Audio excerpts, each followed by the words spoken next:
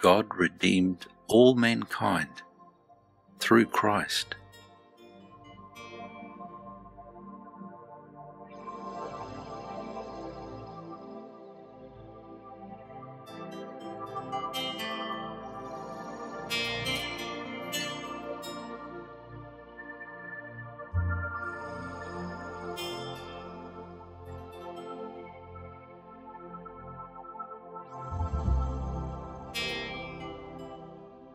Part 2. The Lord's zeal is accomplishing His plan of salvation and restoration for everyone.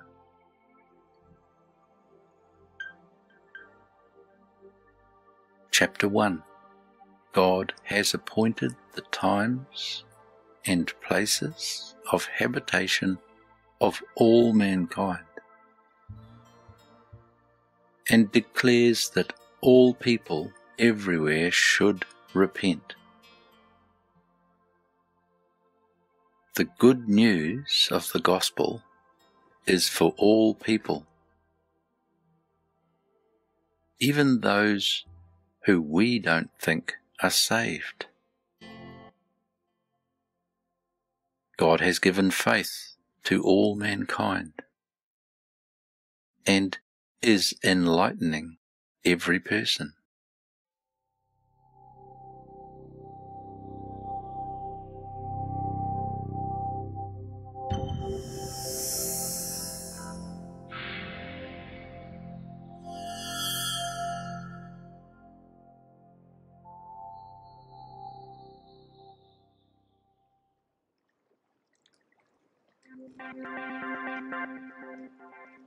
We mustn't try in our mind to simplistically create an opinion of what God's ways are.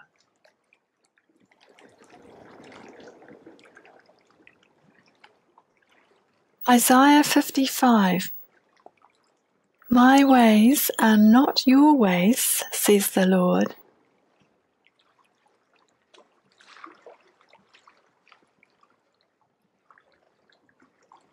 Acts 17. God made the world and all things in it.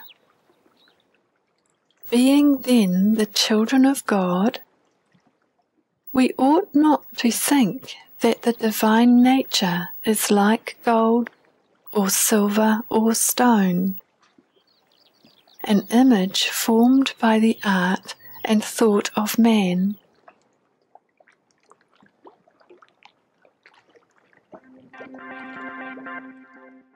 God isn't limited because of anyone's ignorance.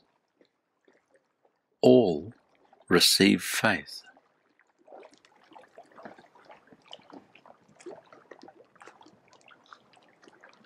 Therefore, having overlooked the times of ignorance, God is now declaring to all people everywhere to repent, because He has fixed a day in which He will judge the world in righteousness through a man whom He has appointed, having given faith to all.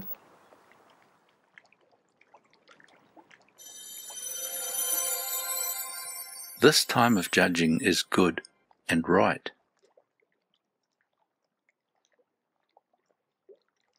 Not harsh and unmerciful.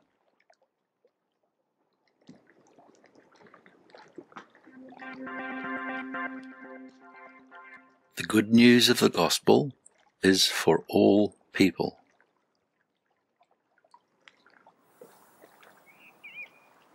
Luke 2.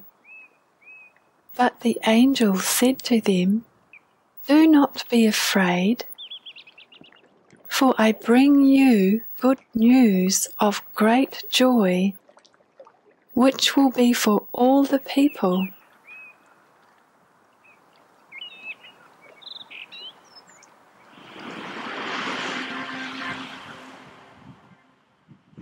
Christ, the true light, comes into the heart and enlightens every man. He loves and cares for everyone.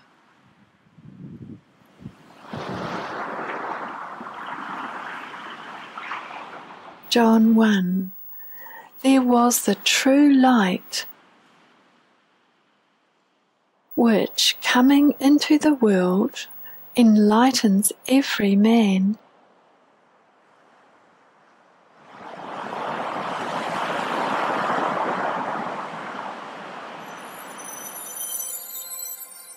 We are not taught in the Bible that this gospel and this enlightening will be withheld from those who don't choose Jesus.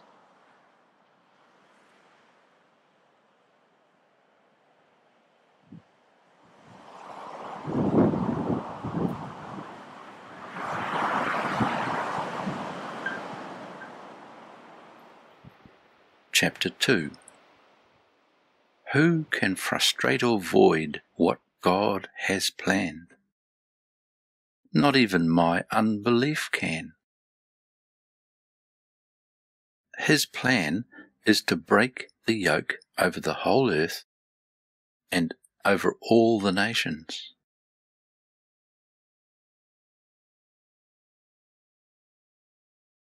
It will not, it cannot fail.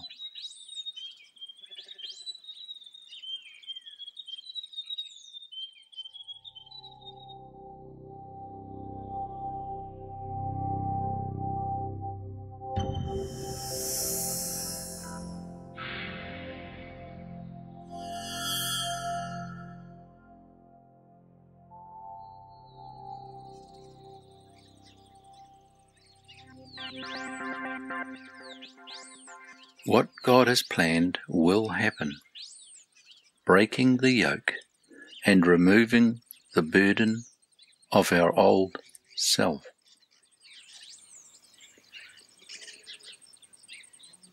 Isaiah 14. The Lord of hosts has sworn, saying, surely just as I have intended, so it has happened. And just as I have planned, so it stands. To break Assyria in my land,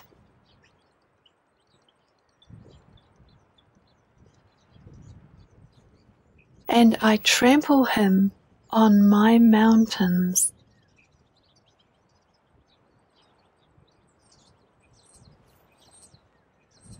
Then his yoke has been removed from them,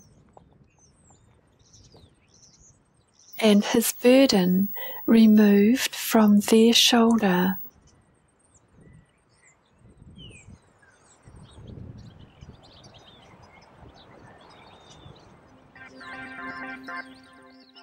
This plan is for the whole earth and all the nations. Nothing has the power to make that void.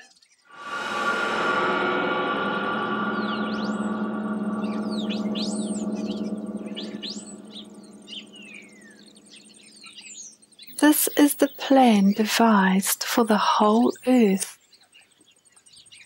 and this is the hand that is stretched out over all the nations.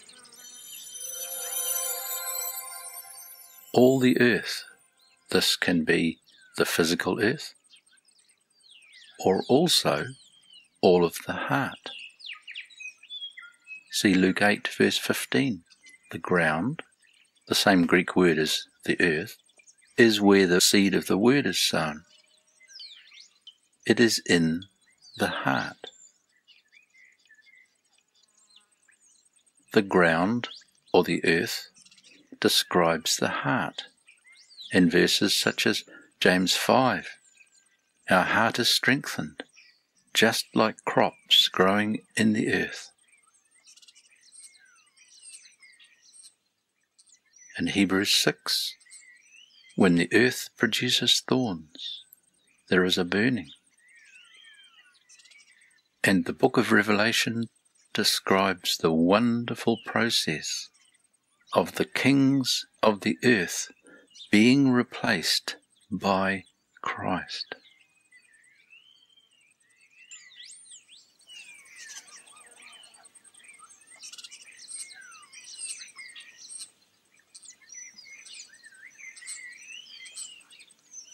For the Lord of hosts has planned, and who can frustrate it, or annul it, make it void? And as for his stretched out hand, who can turn it back?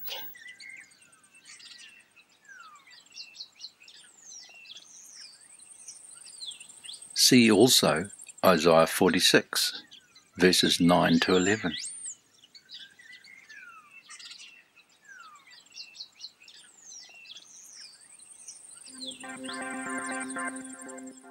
Our perspective of what is happening in people's lives is not like God's perspective.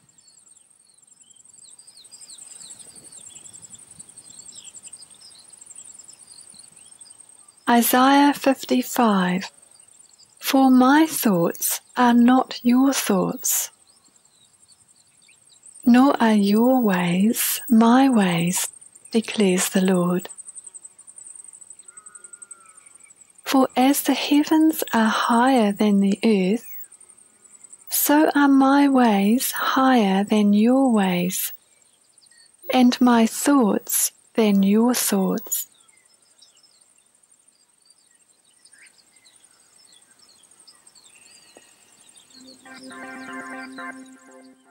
God describes how He rains His word on us.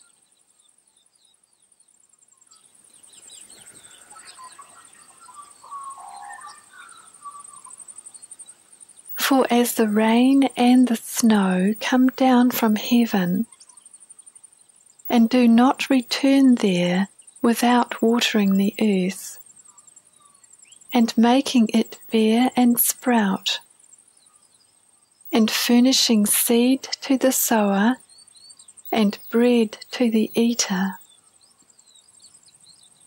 so is my word which goes forth from my mouth.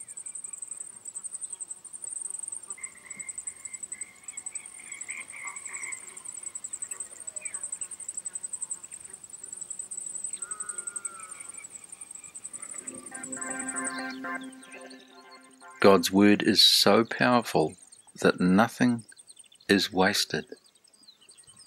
Nothing fails. Nothing is impossible.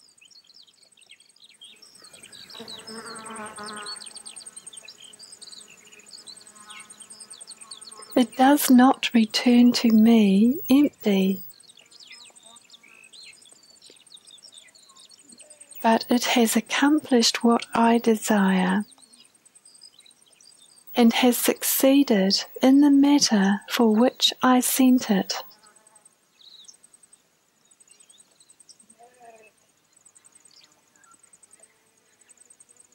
Matthew 19. It is hard for a rich man to enter the kingdom of heaven, but with God all things are possible.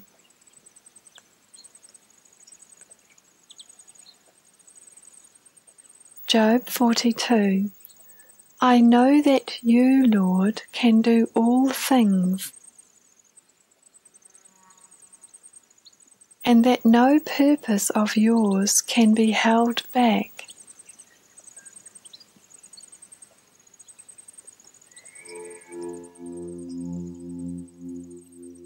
See link 3, Job 42.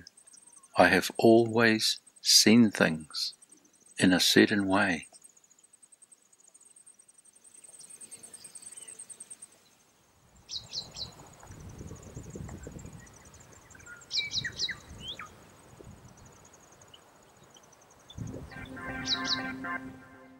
God causes His sun to rise on both the evil and the good.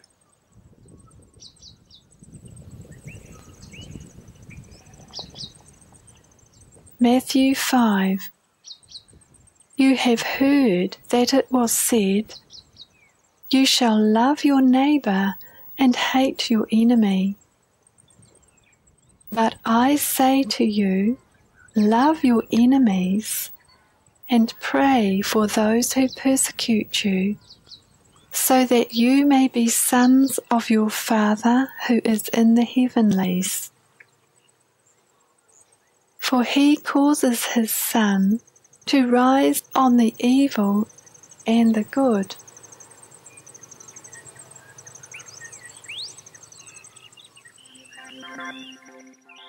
He sends his rain not only on the righteous, but also on the unrighteous.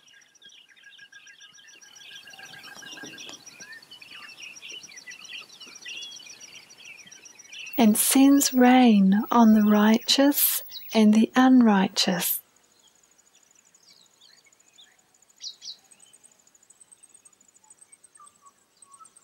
Luke 6. The Most High is kind to the ungrateful and the evil.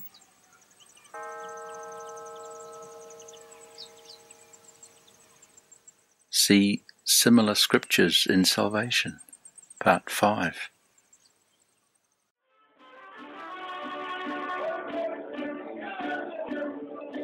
We may hope our superstitions and rituals protect us from harm. How can we stop depending on them when we know nothing has the power to prevent God's love? His love is for everyone.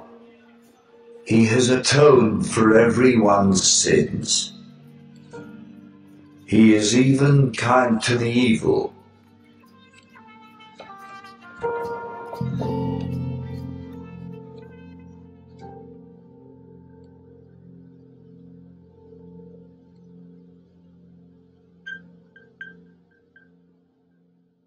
Chapter 3. When Paul was addressing the governor, he pointed out that there shall certainly be a resurrection, both of the righteous and the wicked.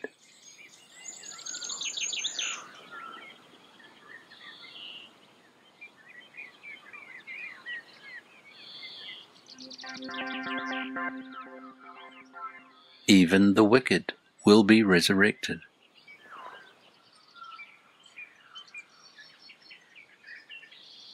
Acts 24. But this I admit to you, that according to the way which they call a sect, I do serve the God of our fathers, believing everything that is in accordance with the law and that is written in the prophets. And I have hope in God, which these men cherish themselves, that there shall certainly be a resurrection of both the righteous and the wicked. In view of this, I also do my best to maintain always a blameless conscience, both before God and before men.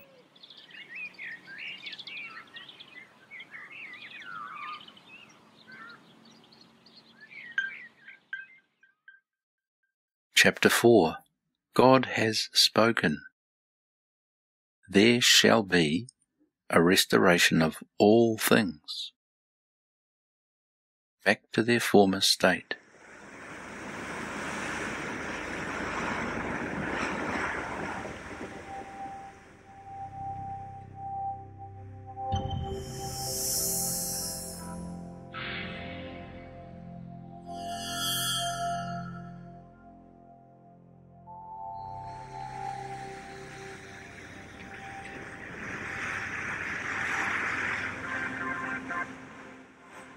Some are refreshed now, but all are going to be fully restored.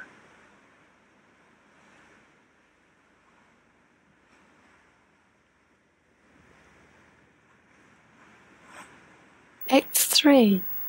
But this is how God fulfilled what he announced beforehand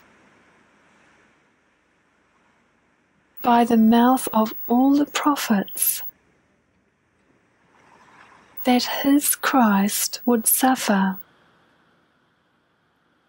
Therefore repent and return, so that your sins may be wiped away, in order that times of refreshing may come from the presence of the Lord,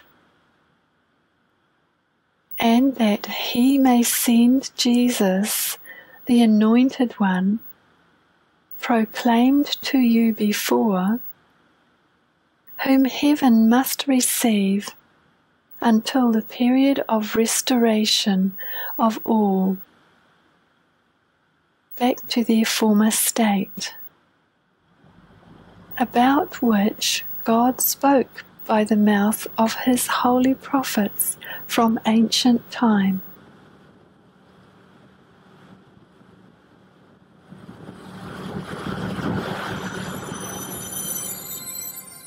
All mankind has been lost in sin, but all mankind will be restored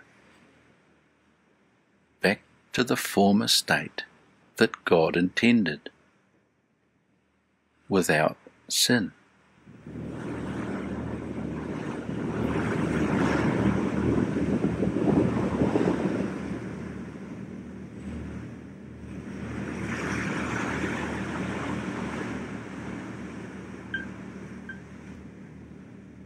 Chapter 5. There is no limit or end which the government and peace of Christ cannot reach.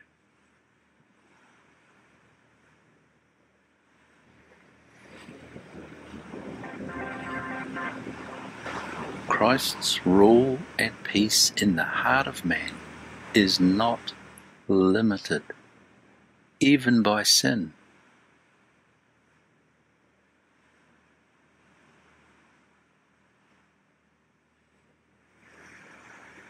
Isaiah 9.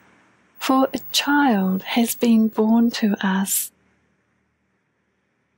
a son has been given to us, and the government rests on his shoulders, and his name is called Wonderful Counselor,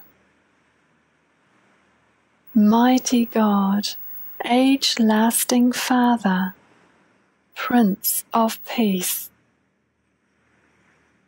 There is no end to the increase of his government or of peace on the throne of David and over his kingdom, to establish it and to uphold it with justice and righteousness. From then on and forevermore. The zeal of the Lord of hosts accomplishes this.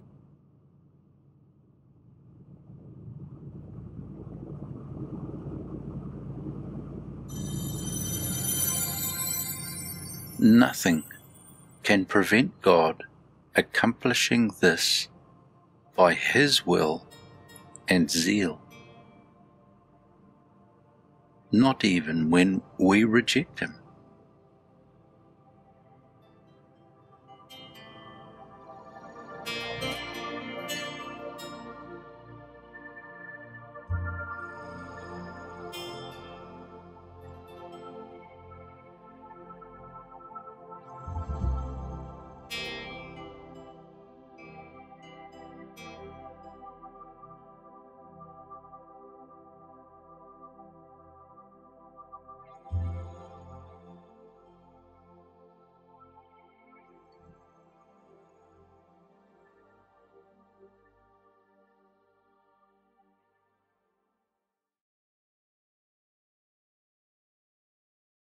Link 3. I have seen things a certain way. But now God is changing how I see. Job 42, verses 1 to 6. Lord, I have found out from what I have experienced that you can do all things, and that no purpose of yours can be prevented from happening.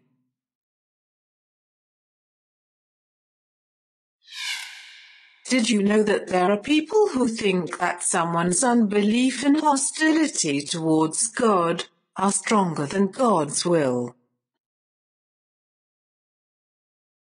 That is like saying that the power of Christ rising from the dead has not conquered death.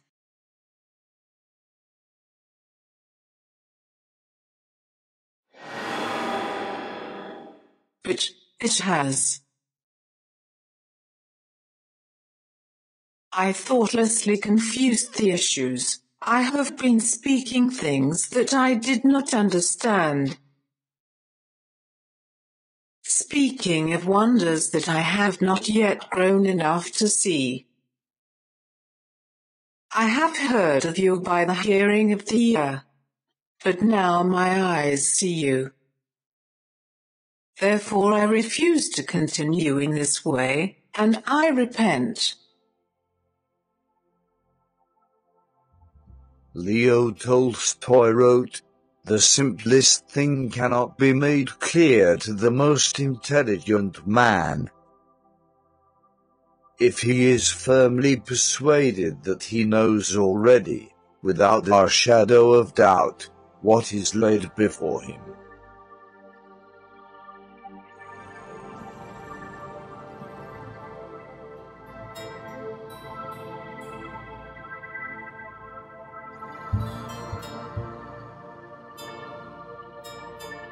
This was God redeemed all mankind through Christ. Part 2.